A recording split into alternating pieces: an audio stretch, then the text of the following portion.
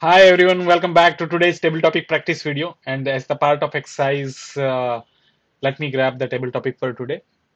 Okay, the table topic is it possible to lie without saying a word? Is it possible to lie without saying a word? Is it possible? Yes, it is possible because if I remember it correctly, in mythology, there are a lot of references when the god was not able to say anything, they have to just nod. And that nodding can be interpreted by in anything in any way possible. And there is also a story that you just have to say yes or no. And definitely, and that's how I believe that you can lie without saying a word.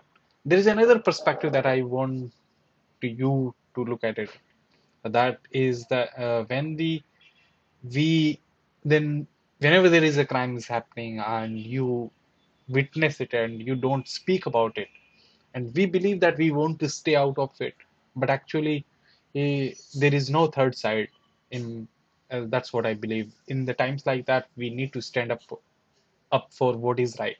When crime happen in front of you, there are many people who don't take part and they just stay silent.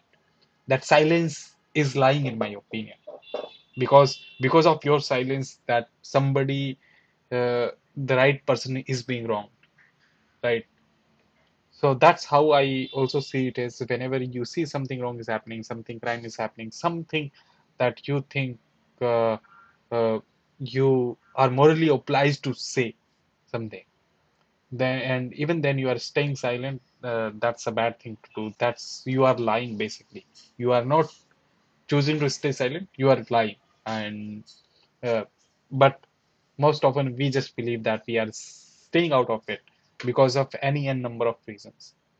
And you say that, yes, I'm a truthful person. No, you are not. You have lied. Thank you. Over to you.